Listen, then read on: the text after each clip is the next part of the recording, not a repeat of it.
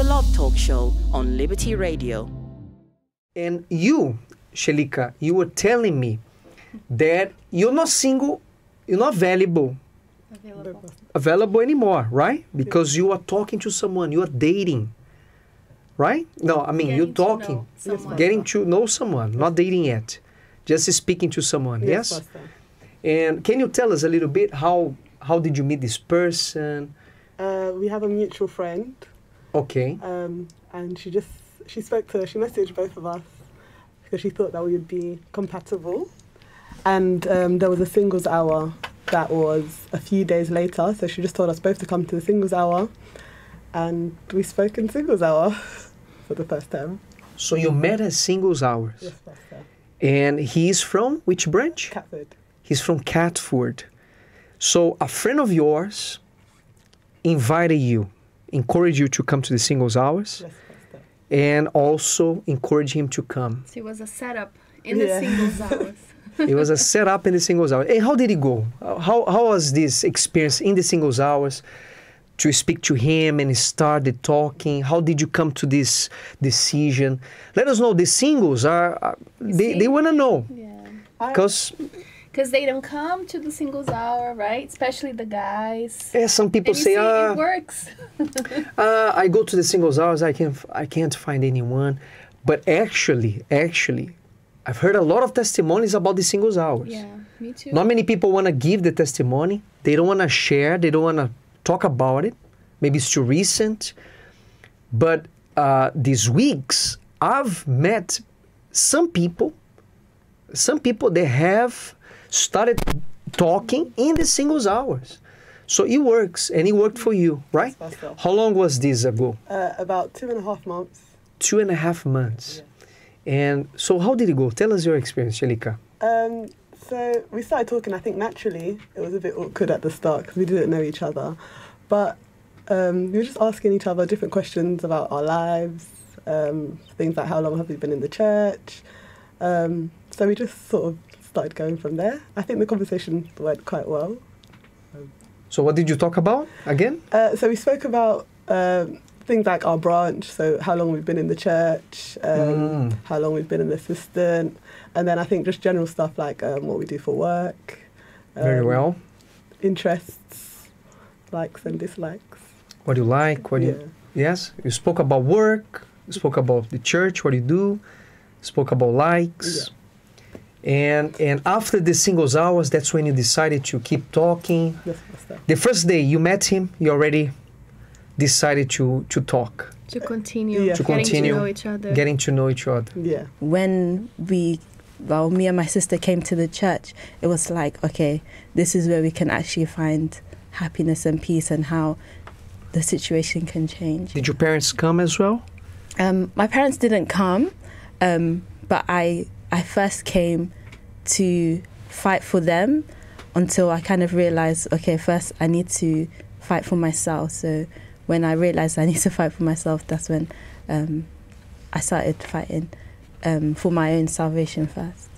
Are they together, your parents, or? No, they're not currently together. My dad remarried, but I can say now there is like peace in our family. There's not that same tension how it was before. Obviously, like, my family's not perfect, we still have things we need to work on, but compared to how it was before I came to the church, and now it's completely different. I grew up with just my mum, and I had a similar background. I didn't grow up with two parents. Okay. And just... You never saw your father? Never saw your father at home? So my father, he was around, but he was in another household. So I didn't have that communication with him all the time. And we had quite a difficult relationship because my mum wasn't always with him. And I'm here today, and I've learned a lot from their relationship, but not going off and looking at my family.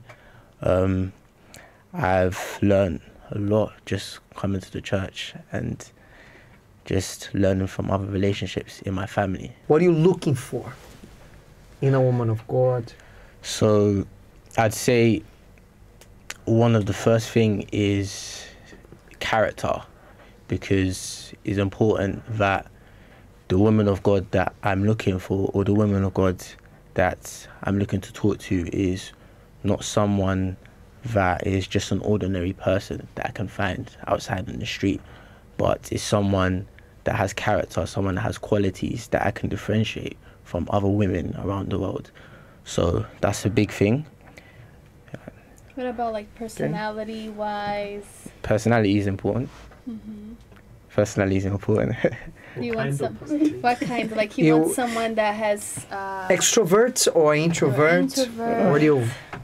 I wouldn't say that's a huge issue. I would say she can be an introvert or an extrovert, but as long as she knows when to speak, she knows when it's time for her to talk, and as long as she knows the time for things, I'd say that alone, it will call my attention. And personally, I like quiet people. That's just me. Yeah. Okay. And you? I would say like someone that's like really creative, like that's always like thinking of like new ideas and new things that we can do, or new ways to do things better. That's important.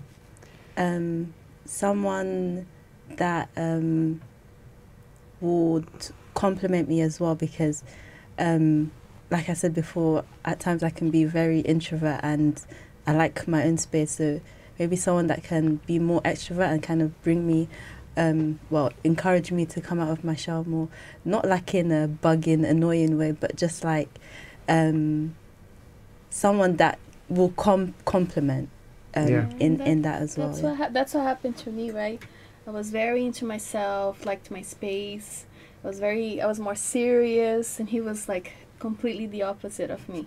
And then today, people say, "Oh, you've changed a lot since you got married. You know, you're so like friendly and bubbly, and you talk a lot more." But this happens, so it's good. So if you find someone that is exactly like you, it can get a little bit boring. Like you see, he's an extrovert, but he wants a woman that's maybe a little bit more quiet. So they complement each other, right? It's very nice. You help each other. You learn with each other, right?